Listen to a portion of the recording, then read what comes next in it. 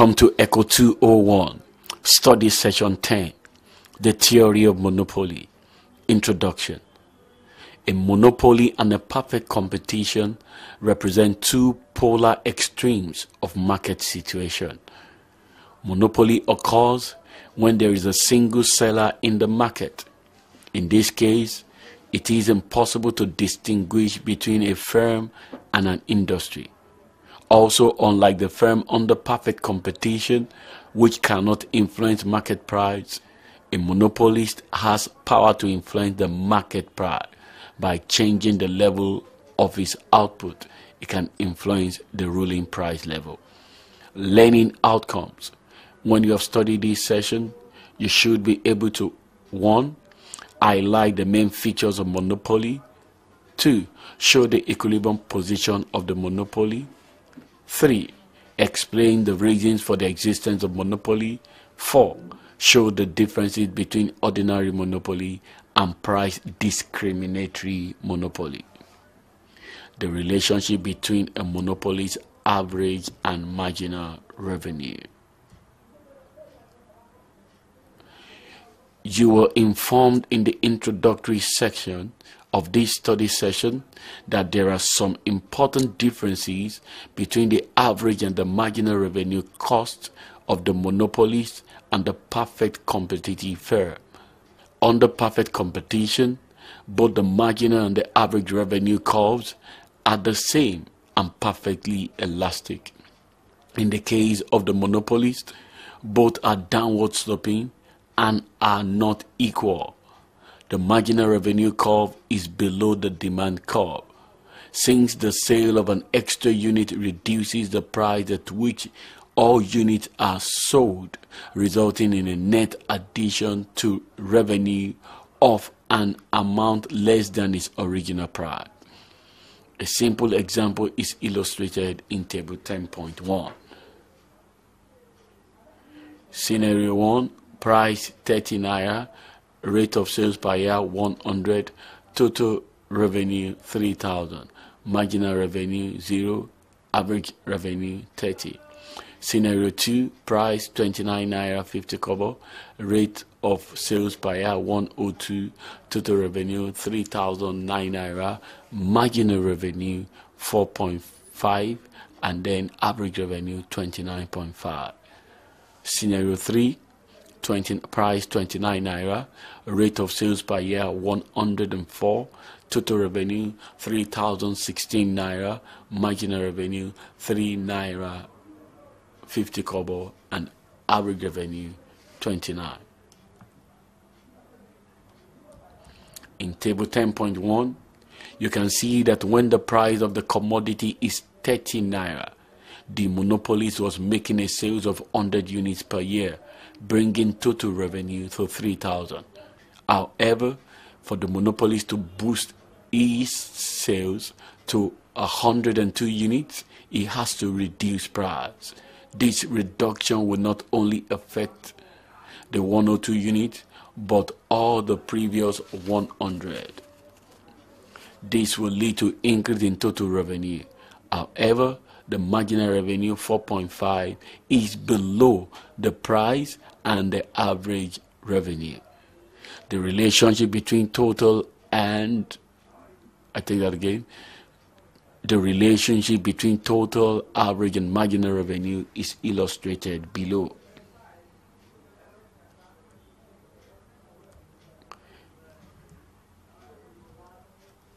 Equilibrium of a monopolist. The technological fact of life are the same for the monopoly as for a competitive firm. So the short-run cost curves have the same stages in both cases. The difference lies in the demand conditions. While the perfectly competitive firm is faced with a perfectly elastic demand for its products, the monopolist is faced with a downward sloping demand curve. The equilibrium output and price are Q and P1. This equilibrium meets the several conditions for profit maximization behavior. Marginal cost equals marginal revenue. Marginal cost cuts marginal revenue from below, and price is greater than average variable cost. The net profit in this case is represented by the shaded portion. However, there is nothing that guarantees that the monopolist will make profit in the short run. Whether it makes profit or not depends on the position of the average total cost. Where the average total cost is tangential to the demand curve, the monopolist earns zero profit and output Q1 as shown below. Firm and industry short run and long run. A monopoly is the only producer in an industry. Thus, there is no distinction between the firm and the industry. Unlike under perfect competition, where there is no barrier to entry, the existence and the continuous operation of a monopolist depends on its ability to bar other firms from entering into the industry where it is largely successful. There might not be as much difference between the short and the long-run equilibrium position of the firm. In other words, if the firm is making profit in the short run, this can also extend into the long run if it can successfully discourage other firms from coming into the market. Reasons for the existence of monopolies. 1. Patent laws. Patent laws may create and perpetuate monopolies by conferring on the patent holder the sole right to produce a particular commodity. Government may grant a firm a charter or a franchise that prohibits competition by law. 2. Economies of scale. Monopolies may also rise because of economies of scale. The established firm may retain a monopoly through a cost advantage because it can produce at a lower cost than could any new and necessarily smaller competitor. 3. Access to raw materials. In a situation where one firm has the sole access to raw materials used for producing a commodity, other firms may not be able to enter into the industry. 4. A monopoly may also be perpetuated by force. Potential competitors may be intimidated by threats ranging from sabotage to a price war, which the established monopolist has sufficient financial resources to win. Price discrimination. In general, price discrimination occurs when a producer sells a commodity to different buyers at different prices for reasons not associated with differences in cost. For example, doctors, lawyers, barbers sometimes vary their fees according to the income of their clients. Cinemas also charge lower admission prices for children. Price discrimination occurs because different units of a commodity can be sold at different prices, and it will be profitable for the seller to take advantage of this if he can. However, for price discrimination to be possible, certain conditions must be present. First, that it can control what is offered to a particular buyer, and second, that it can prevent the resale of the commodity by one buyer to another. The first of the two conditions, control over supply, is the feature that makes price discrimination an aspect of the theory of monopoly. Monopoly power in some form is necessary but not sufficient for price discrimination. The second of the two conditions, ability to prevent resale, tends to be associated with the character of the product or the ability to classify buyers into readily identifiable groups. Services are also easily resold than goods. Equilibrium of a price discriminating monopoly. Consider a monopoly firm that sells a single product into two distinct markets, A and B.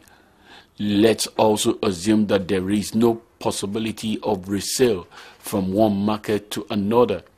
Since the firm can discriminate, it is under no obligation to charge the same price in market A that is charged in market B. How then will it behave in each market? The marginal cost of producing another unit for sale in market A would depend on how much is being produced for sale in market B and vice versa. To determine what overall production should be, we need to know the overall marginal revenue. To find this, we merely sum the separate quantities in each market that correspond to each marginal revenue. The firm's total profit maximizing output is at Q1, where MR1 and MC1 intersect at a value C1. The firm will allocate sales between the markets until the marginal revenue of the last unit sold is in each market are the same.